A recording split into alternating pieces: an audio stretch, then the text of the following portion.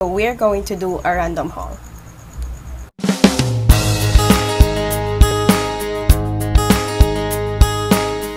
So, for those of you who are new to this channel, I talk about many different things. So, sana hindi kayo ma-surprise. If you haven't subscribed to this channel yet, please do go ahead and subscribe. And follow me on my social media, which I will be linking right here. Kung kaya ko, or kung hindi, hanapin nyo na lang sa baba. I will put it down on the description box below. So, hindi ko na patatagalin to kasi medyo matabil yung dila ko. So, ayokong pinaghihintay kayo. Anyway, once again, itong mga products na meron ako, I bought them with my own money. And hindi na sila super bago. Meaning, nagamit ko na sila. And I will have my thoughts about them. So, medyo mahaba-haba tong haul na to. Sana pagtyagaan nyo ako. Whatevs.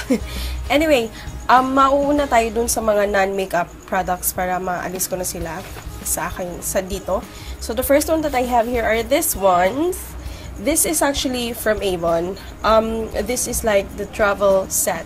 This is supposed to be a visa, not visa, ano ba? Passport holder. So, ganyan yung itsura niya sa loob. Pero ito, since wala akong passport, ginawa ko na lang siyang lalagyan ng mga resibo at saka listahan ng utang sa Avon. But that's it. Itong wallet na to, I really like it kasi I'm not really a fan. I'm not really a fan of color green, although hindi naman sa ayaw ko sa kanya. It's just that kapag tinatanong ako ng favorite color ko, green is definitely not my favorite color. But anyway, I really like this kasi ganito lang yung itsura niya. It's flat, so hindi siya mahirap dalhin. And what I really like is, ayan, marami, ay, sorry. Nakita niyo bang ID ko?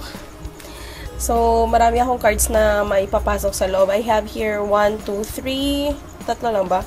1, 2, 3, 12 card slots, tapos may mga lalagyan dito ng mga kung ano-anong, sure ba? Tapos may coin purse. May lalagyan siya ng coins dito, which hindi ko ginagamit kasi ayoko nga maging bulky siya. So, I really like it for the convenience. It's very flat, as you can see. Hindi siya gaya ng ibang wallet na parang yung may pagka, alam nyo yung madam yung itsura. So, ito parang simple lang. So, I really like it. That's that. What else do we have here? I also got myself an umbrella kasi summer na. And tag-ulan na naman. So, kailangan natin ng payong for protection. But, mainly, I bought an umbrella kasi nawala yung payong ko from Avon. Last ko siyang nakita, kumain kami ng mga kaibigan ko sa labas. Kumain kami ng pizza, tapos nawala na siya. And, hindi ako pwedeng walang payong eh. Hindi naman sa maarte ako, kaya lang, alam mo, tumatanda na tayo eh. So, kailangan natin ng extra protection from the sun and all. And ang hirap-hirap maglakad sa ilalim ng araw kapag walang payong. Lalo na kapag umuulan. Ang hirap umalis or lumabas ng bahay kapag umuulan. So, kung wala kang payong, please, bumili ka ng payong mo. Parang awa mo na, maawa ka sa sarili mo. Ano sinasabi ko? Anyway, so the next one that I have here is this power bank from Ramos. Hindi ko alam kung anong edition to or anong model siya, pero ganito siya. Ayan.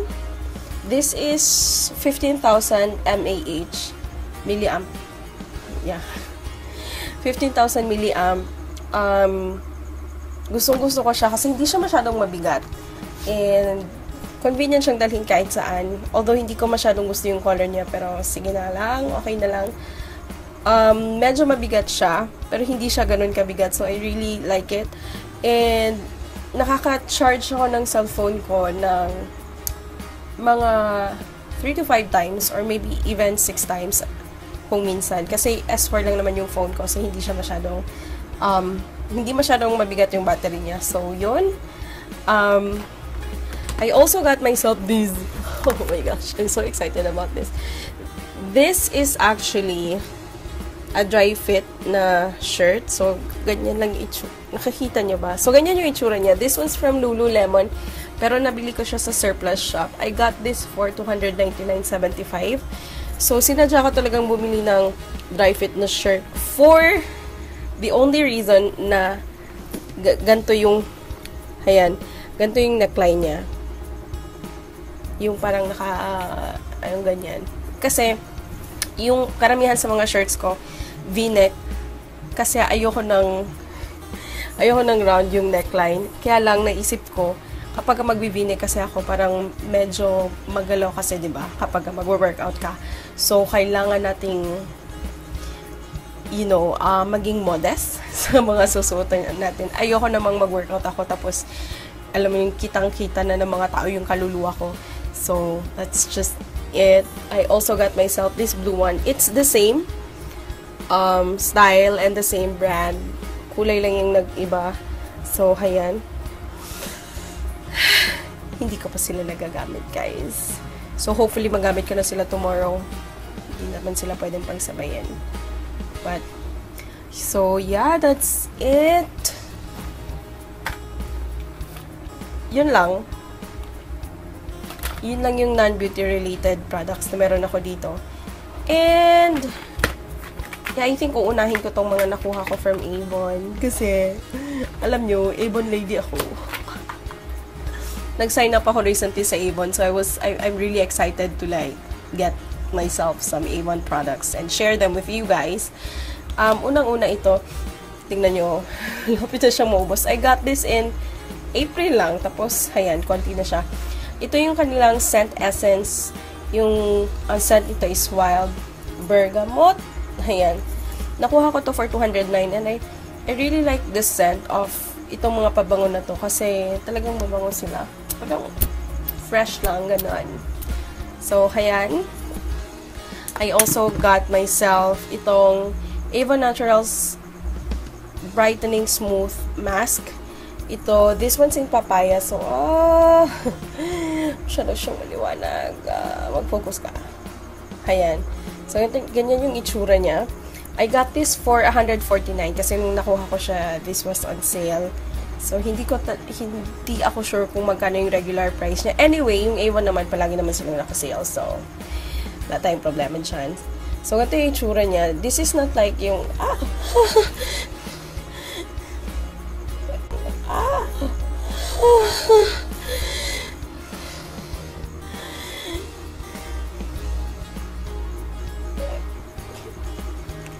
ayan, nayabo siya sa ako ang contour. Perfect. Yan. As you can see, masyado siyang liquidy. So, ingat-ingat lang tayo ng konti sa pag-handle sa kanya. Yun. So, hindi siya yung parang hindi siya nagda-dry after mong gamitin. Hindi siya like yung peel off. Parang ilalagay mo lang talaga siya sa face mo to freshen up. And, hindi kasi ako masyadong fan talaga ng mga, alam niyo yun, yung mga mask na ganyan. Kasi ang gusto kong mask kasi yung brutal. Yung pag nilagay mo sa mukha mo, yung parang, yung pag tinanggal mo, nasisira yung mukha mo. Ganun yung mga mask na gusto ko kasi gusto kong nililinis nila yung pores ko. But this one, okay naman siya. It has an instant brightening effect sa mukha mo. So, I really like it. And it smells so good then.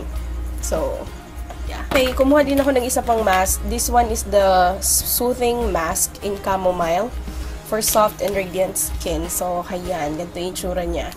I got this for 49 pesos and this was also on sale. So, ayun. Hindi ko pa, I don't know what I'm going, hindi ko pa siya nasubukan. So, wala pa akong masasabi tungkol sa kanya. If you want me to do a review on this or like to give you a rundown of what you're gonna experience when you wear this, just comment sa baba. Comment nyo lang sa baba kasi baka, may isipan ko siyang gamitin sometime. The next one that I have here is Body Care Fairness Bar Soft. Fairness Bar Soap. Ayan, yung itsura niya. Ito yung may saffron. Ayan. Hindi makikita. May isa pa ako nito, yung yellow, yung packaging niya. Kumuha ko kasi mabango sila eh. And bar soap lang naman sila, so sa katawan ko lang gagamitin. Nagkamali akong gamitin to sa mukha ko. Hindi ito, yung isang araw.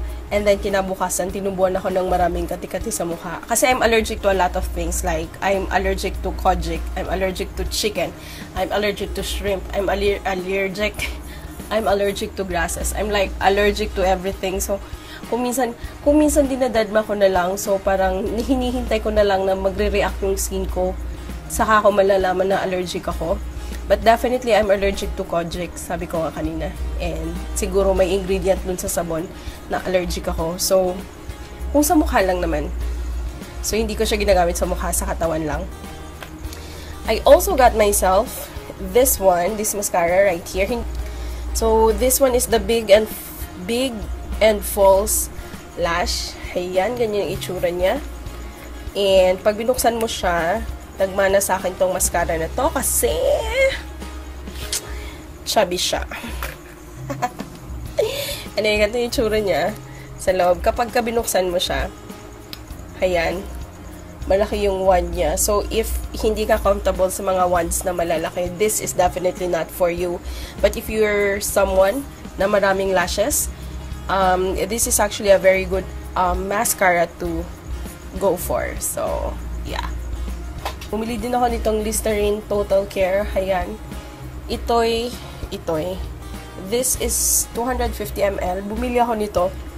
And as you can see, medyo marami pa siya. I stopped using it because for the first couple of days na ginamit ko siya, nagkaroon ako ng irritation sa bibig ko, which led to me getting a fever. So I had to stop it. Okay naman siya, kaya lang hindi ko alam kung anong nangyari. But definitely, allergic din siguro ako dito. But, yeah, I will try to use it again kasi okay naman na yung mouth ko. Siguro ano lang, parang chemical reaction. Sure ba? Hindi ko alam. Anyway, so that's it. I also got myself ito. The Garnier Micellar Cleansing Water. Ayan. Ito yung first ever na cleansing water ko. This is for 149 pesos and I must say, this is actually very effective. Pero kung parang aasahan mo siya, nalilinisin niya yung mukha mo, tatanggalin niya yung makeup mo. Pero right after you use this, you still have to cleanse your face kasi marami pa rin yung mga residue ng mga makeup na, you know, hindi niya natanggal. So, but this is very effective. This is for 149. May mas malaki dito na 249. I think mas sulit yun kapag yun yung kinuha mo. I also got myself the Maxi Peel Zero. Ayan. Zero peeling, zero redness, and it's actually very true. Nung actually, konti na lang siya, konting-konti na lang siya kasi may parang 1 week or 2 weeks or 3 weeks ko siyang ginamit and it's effective actually.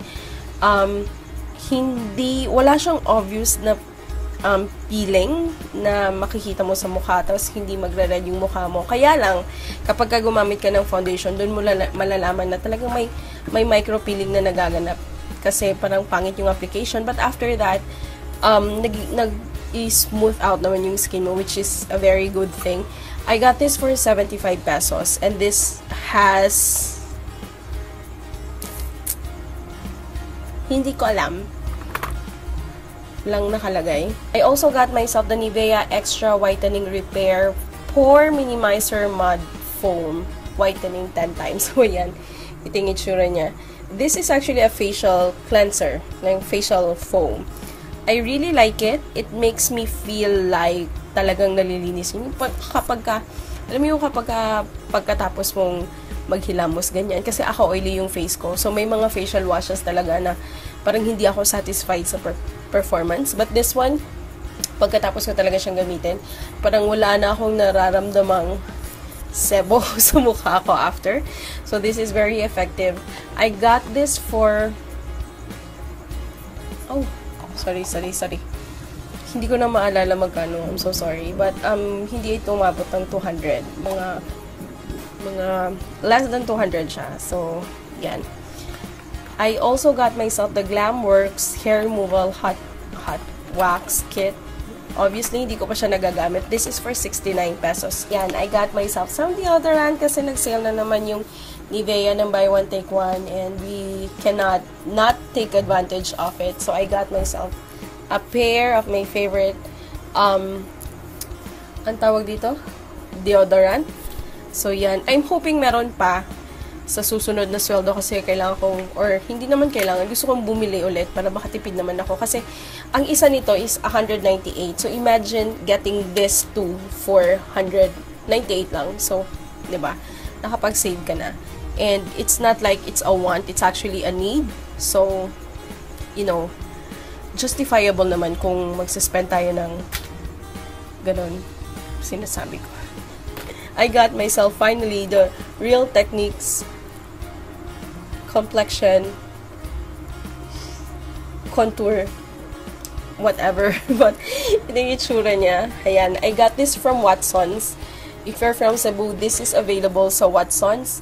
Second branch ng Watson's sa Ayala Center, Cebu. I got this from there. I got this for 1,115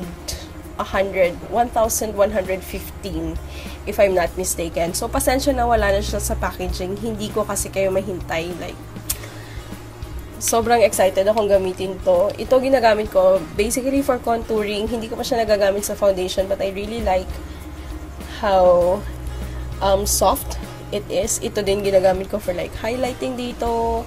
Ganyan, sa mga maliliit na areas ng face.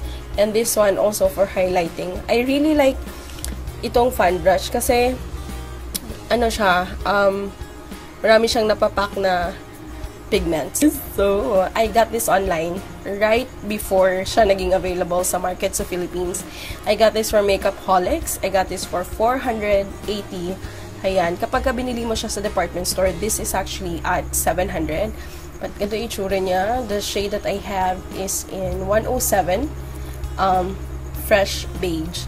So, nung una ko siyang ginamit, I have to tell you, parang hindi ako natuwa. Sabi ko, bakit maraming nagsasabi na maganda to? Ba't hindi ko siya nagustuhan? Bakit patchy siya? Ba't hindi ko siya mablend ng maigi? It turned out, it was because ginagamit ko to at that time na ginawa ko siya. So, yung parang kapag nilagay ko siya, dito lang siya. Tapos, na-emphasize siya lahat ng pores sa mukha ko, lahat ng dry skin. Hindi ko na-realize yun. But, later on, sabi ko, sayang naman yung pera ko, so gagamitin ko siya. Nung nag-subside na yung mga epekto nito, that's when I was able to see na talagang maganda nga talaga siya for blending. But if you're going to ask me, I think mas okay pa rin sa akin i-blend. Hindi kasi, I don't know about you guys, but for me, talagang nahihirapan ako. May problema ako sa kanya sa blending na part. Especially dito sa gitna, sa ilong ko banda. Kasi, ang hirap-hirap niyang i-blend sa ilong ko. Hindi ko alam kung bakit. Alam niyo, yung parang kapag ka may malaki kang pore, like let's say for example, sa mukha mo, may mga places na maliliit yung pores. Wala kang problema sa paglalagay sa kanya doon sa places na yon. Pero kapag nilagay ko na siya doon sa place na malalaki yung pores ko, talagang mahirap talaga. Especially ako. Itong side na to, ng mukha ko, ang hirap-hirap niya talagang i-blend. So, okay siya. Okay yung length. Okay yung longevity niya. Okay siya overall. Pero yun lang. Parang nakukulangan ako sa kanyang blendabilities. So, yeah. From Revlon Color Stay. Ayan. This is yun nga. Revlon Color Stay. Ang maganda dito, may pump na siya. And mind you guys, reformulate nila yung Revlon Color Stay and I have to say na hindi ko masyadong gusto yung reformulated na version. Dati-rati kapag nilalagay ko siya sa mukha ko, parang amaze ako kasi nako-cover niya talaga yung blemishes ko. Yung parang lahat ng imperfections ko. Pero itong bagong formula, parang hindi. Ewan ko, hindi niya nakikita. Anyway, ayan. It has the same smell, it has the same scent, and like the same amount. May pump lang siya, tsaka ni-reformulate nila. I would still prefer yung older na version nito. I got this pala for 725 kasi nung nabili ko siya sa Watson's, naka-sale siya ng 100 pesos off. So, ayan. The next one that I have here is the L'Oreal Infallible Pro Spray Set. Ayan. This is originally in 500 pero nabili ko siya. Originally, 500 siya, pero nabili ko siya ng 350 and marami pa siyang laman. The reason na marami pa siyang laman is that I did not find it effective. Parang wala lang naman siyang nagagawa sa makeup ko. Parang, wala. Nagtataka kung bakit sinasabi ng ibang mga beauty vloggers na parang, wow, napakaganda nito and all. Yung parang, nag-last whole day yung hindi nagla-last ng whole day yung makeup ko dito. Siguro depende sa skin type. Kasi ako super oily yung skin ko. Like, super duper oily. If you have that type of skin, hindi ito makakatulong sa pagiging oily ng skin mo. Talagang, wala siyang nagawa. Wala. Feeling ko na scam ako. And this is the Dove Style Plus Care Curl Defining Mousse. Masyadong maliwanag tong ilaw na to. Ayan. Hindi pa rin. Anyway. Ayan. Curl Defining Mousse. Actually, meron ako ng ganito dati, but that was pink and that was a little bit stronger. Ito yung soft hold. Number 2 lang siya. Okay lang. I still prefer the pink one than this. Kasi ito kasi may tendency siya na hindi ko alam. Parang hindi niya kaya yung pagkakakulot ng buhok ko na may tendency siya na kapag towards the end of the day, yung parang medyo nagsasubside yung pagiging kulot ng buhok ko. And to think, I have naturally curly hair. I mean, talagang kulot yung buhok ko. Hindi siya treated or anything. Normal, natural na kulot yung buhok ko. But by the end of the day, parang napapansin ko, parang nag-i-straight siya ng ganyan. Hindi naman yung as in straight, pero hindi na siya yung parang wavy na kulot that you would expect for someone who has a, naturally wavy hair. But, I got this for 285. And, yun lang. Okay naman siya. Kaya lang hindi ko siya ginagamit everyday kapag ka lang gusto ko ng parang feel ko lang. Okay, so that's my haul for today. If you have any of those products na na-mention ko na nagustuhan nyo or hindi nyo nagustuhan or whatever, let me know on the comment section below if you want me to do like a specific review. Hindi ko alam kung magre-review pa ba ako. Parang na-share ko na lahat ng thoughts ko sa haul na to. But anyway, yeah, I wouldn't be taking much of your time kasi medyo gabi na rin, Marami akong gagawin. That's gonna be it for this video, guys. Thank you very much for watching. If you haven't subscribed to this channel, please do go ahead and subscribe. Kasi libre lang siya. And if you have a channel yourself, let me know para naman maging friends tayo. And yeah, I think that's gonna be it. Thank you very much. I'll see you again on my next video. Bye!